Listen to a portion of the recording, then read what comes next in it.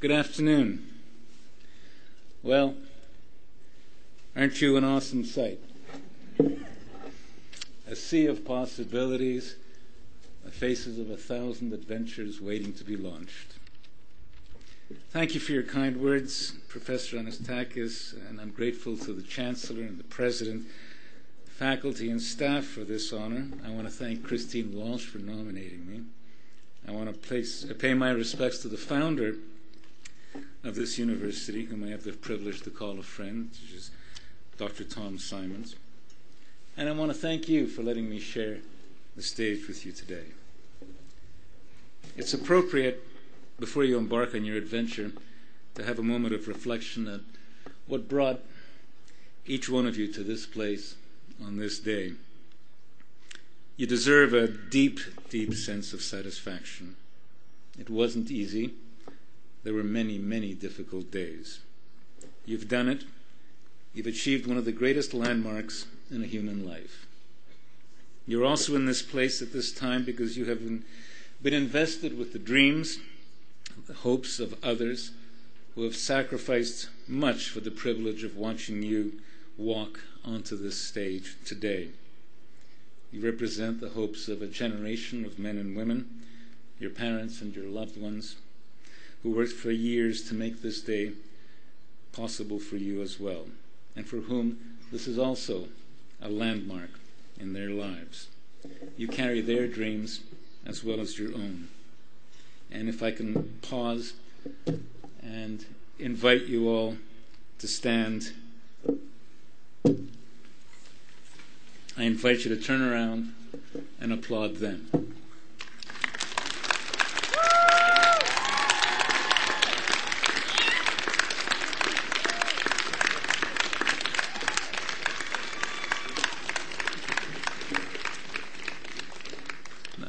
Now take it what you can, parents. It's probably all the thanks you're going to get. Have a seat. And now, graduates, waiting out there are hundreds of digital pocket cameras which will, in about 60 minutes, put you through the second biggest challenge of your university career, which is not rolling your eyes through 2 hours of posing for family photos. Parents, there is a spot just in front of Champlain College where it says, "Caution, do not swim, rapids." Greatest spot for a family photo over there, right by the trees. River in the background. Don't shoot against the sun. Leave the flash on to fill in shadows. I've been there. This is also a moment of deep satisfaction for those who guided you on this journey. A professor, a teaching assistant, a librarian. It can be poignant for them too. A life measured in goodbyes. Because if they've done their job right, you will leave them. You'll find what you think of them. You'll find that you think of them often in your lives, though. Write to them one day. But for now, you can remain seating for this. You might want to give them a moment of gratitude with your applause as well.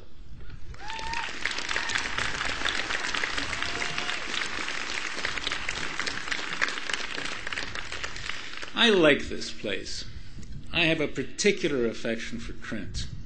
First, my daughter graduated here last year. Madeline is in France today and asked to be remembered to her professors and friends. And if her internet holds up, she's watching this from Montpellier, France, online.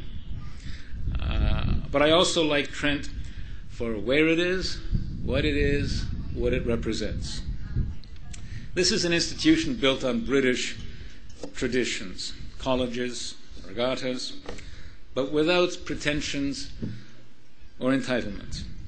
This tranquil setting by the river in what was once, 100 years ago, a rough frontier, is a place for the sons and daughters of working people who got here by diligence and not by privilege. And while Trent is not weighted by pretension, it is rooted in the daring vision that the great ideas of the arts and the sciences will nourish each other, and that this place will shape critical minds. Now, on to the practical stuff. I have condensed my advice into 5 small, short pointers for what to do with the rest of your lives. Number 1, call your parents. Number 2, remember who you are and where you came from. You're a Canadian. And those of you who've journeyed a long way from abroad to study among us, we consider you Canadians too. You represent today the hope of your society, of your country. You are the nation's strategic investment in the future. Canada, which has nurtured you, is a country built on cooperation, tolerance, and civility. Those qualities are not accidental. They were developed over generations, and they also need to be protected and nourished in a world of global ferocity. You are the heirs of a peaceful tradition of civil values. The preservation of that social responsibility, that national civility, and those values are now in your hands.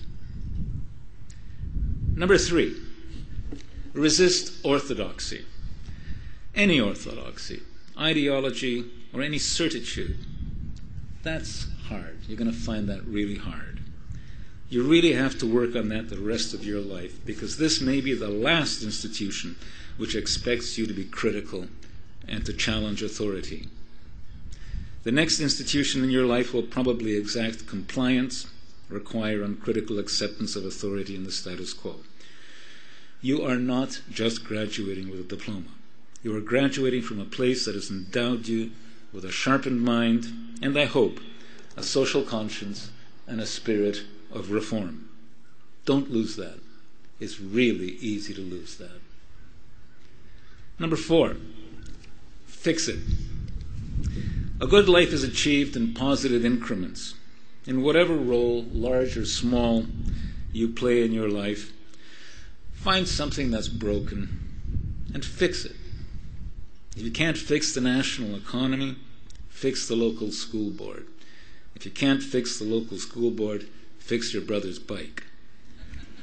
It adds up and becomes a good, satisfying habit. You may end up as a busybody, but at least you'll be useful. Finally, number 5, collect stories. It's a little early to think of old age, but it can be helpful to imagine what you want to be remembered for. You want to be able to look back and tell great stories of the places you've been, the adventures and the close calls you've had, the extraordinary people you met, the intimacies and loves, the heartbreaks, the triumphs. Start living and collecting the stories you'll tell and the stories they'll tell about you. A good life isn't measured in money, it's measured in the things you've achieved and the relationships you've made. Don't live a boring life. Dorothy Parker wrote, "The cure for boredom is curiosity."